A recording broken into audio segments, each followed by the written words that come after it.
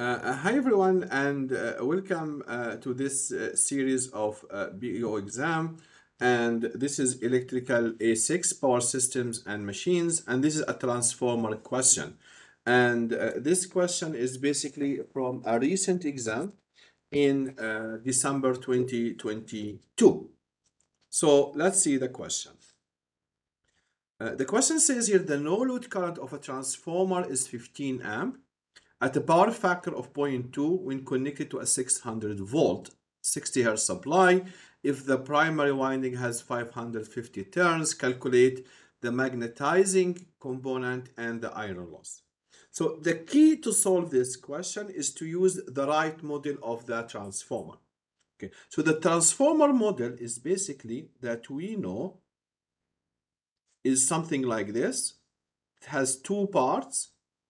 Part represent the core, which is this. This is representing the core, and this is representing the winding. Now, because the data we have is at no load conditions, it means that the secondary is an open circuit, and the current I here is equal to 0.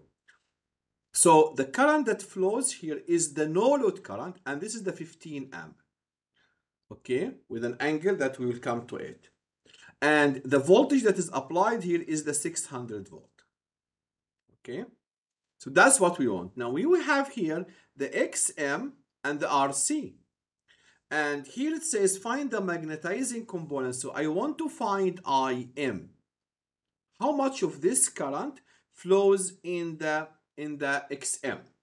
And what is the iron loss? What is the power loss in the RC?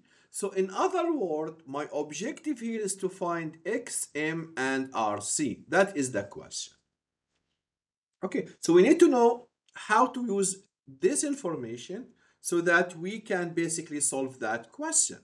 So we have the power factor equal to 0.2. Obviously, this is a lagging power factor because this is an inductive load. So from this, you can find theta, which is cosine inverse of 0.2, which is equal to 78.46. But what is this power factor? It's the angle between the voltage and the current.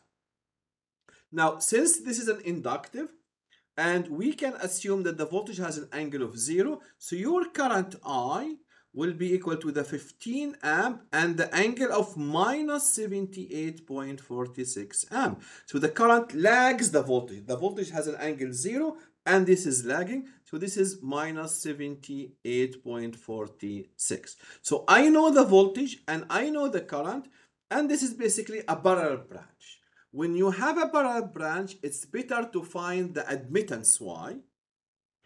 Okay, not the impedance, because in the admittance, basically, you will have the two components added to each other. So this is will equal to 1 over RC minus J1 over XM. Okay, if it is in, find the impedance, then it will be RC times JXM divided by RC plus JXM. So it will be very hard to extract RC and XM from the equation. But if you find the Y, it's much easier. And the Y is equal to the current 15 angle of minus 78.46 divided by the voltage, which is 600 angle of 0. And this will give me 0.025 angle of minus 78.46. And this I convert from polar to rectangular equal to 0.005 minus J.0245, and the unit is Siemens. So this is your 1 over RC. This is your 1 over XM. So basically your RC is equal to 1 over 0.005, which is equal to 200 ohm.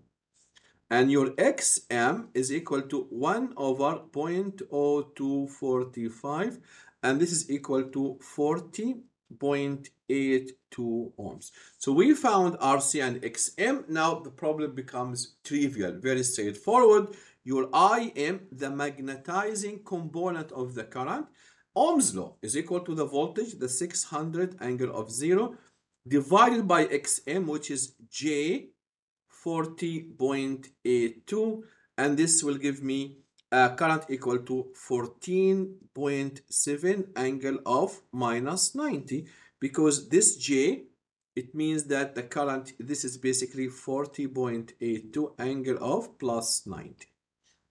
And your core loss, P core, is equal to the voltage square divided by RC, which is equal to 600 square divided by RC, which is basically equal to 200 ohm, and this will give me 1800 watt. So it's a very condensed, very straightforward question if you understand how to approach this question.